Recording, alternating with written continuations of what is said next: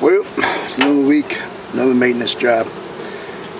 This week assignment is to do some things I didn't do last week. One is to level the hive as best as I can. I figured they'd do better. The next assignment is to look for varroa mites and whatnot. And then also I'm just going to do a quick clean cell check because I didn't do it last week. And I got a patty and food for them just in case they need it. And I'll toss it in. The patty I froze for 2 weeks. So if there's any wax moths in there, they're dead. Well, let me get the rest up and let's do it. Now here's a mess of pissed off bees. Tore them apart. I did look for the queen while I was in there. I never can find her when I'm looking. Trying to figure out what she's doing so I know what I'm doing. But I decided to go ahead and put that inner cover more down from the feeder. This way they got it way in and out. So give them a top entrance, which is a change I'm going to be making next year. Yep, that's it.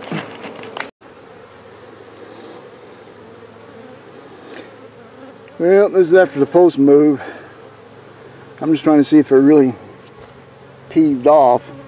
Still have a few guard bees bugging me, but that's about it. I think they might like that hole at the top. At least that gives them a separate entrance in. It's not a big one, but it's an entrance. Next year, I'm thinking about using a top entrance as well.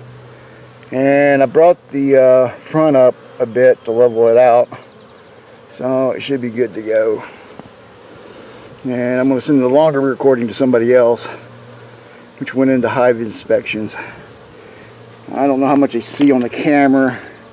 It's real hard when you got to do what you're doing and then try to see if the camera's right. So I couldn't find the queen again, so maybe I need to get somebody else here to find the queen for me, because I can't seem to find it when I'm around. I still got these guard bees all over me.